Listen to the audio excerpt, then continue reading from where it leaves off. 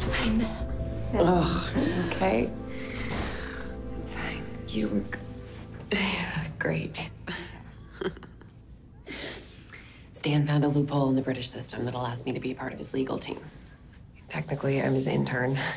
You know how much he loves that, but it means I'm covered under attorney-client confidentiality.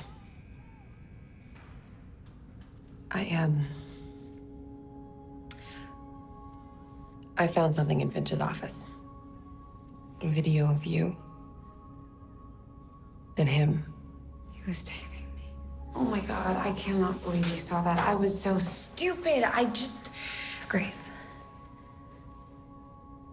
Did you work at the Courtenay? Like Molly? Molly and Roz made it sound so glamorous, so exciting. So I went one night, and at first it was thrilling.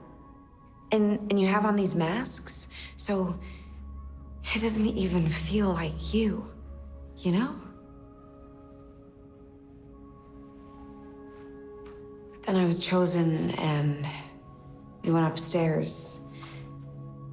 And it wasn't exciting or glamorous at all. It was just a stranger who expected me to do things to him for money. So I ran out before we, you know. Do you think it will come out at the trial? I don't know. I mean, we have to be prepared for everything. Our bigger problem is how to prove that Luke lied to save his own ass when he said that you were gone from the roof for so long. It's hard in these he said, she said situations, but he has a record, so it's... What? He didn't lie. Luke told me that morning. I left the roof and I didn't come back for an hour, maybe more. Grace. I can't remember any. I was so wasted, I must have blacked out.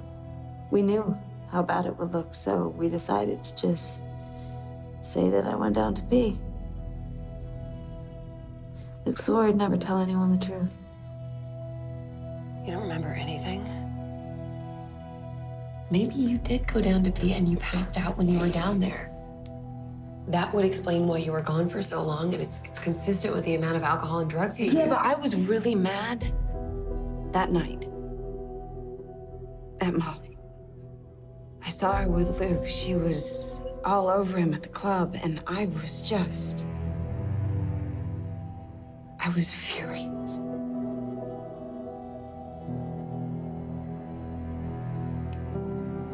What if I snapped, Natalie? What if I killed Molly?